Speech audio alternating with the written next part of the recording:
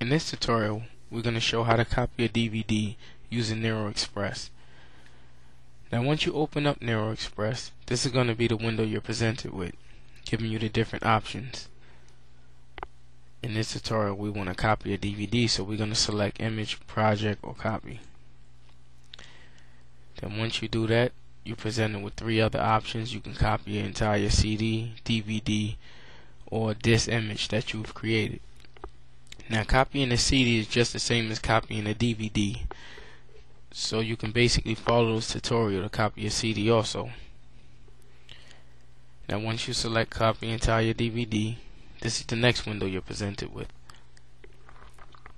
Now we're going to go over these options quickly. You have the source drive. This is going to be your DVD-ROM drive, where the DVD is placed at, the original DVD.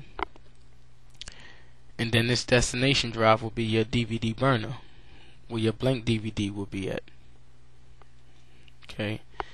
Then you have this button here, the quick copy.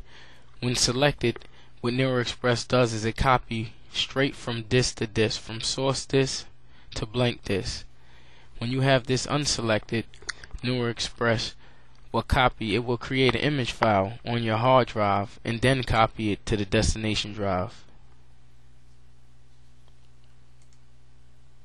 Now the benefit of having Nero Express first copy an image to your hard drive is that if you have any read errors, you won't basically waste a disk.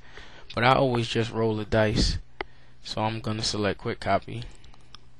And also here, verify data on disk after burning. That will allow Nero Express to run some tests to make sure everything went well. So you can leave that selected. Then you have the writing speed, which is always 8x. We have a lot of DVD burners out nowadays that burns at 12, 16, or even 18x. So it allows the copy faster. But whenever you're copying videos, if you don't want to compromise the quality of your video, I wouldn't recommend copying any faster than 8x. Now if you're copying data, you could just go straight with the 18x and you don't have to worry about the quality being compromised.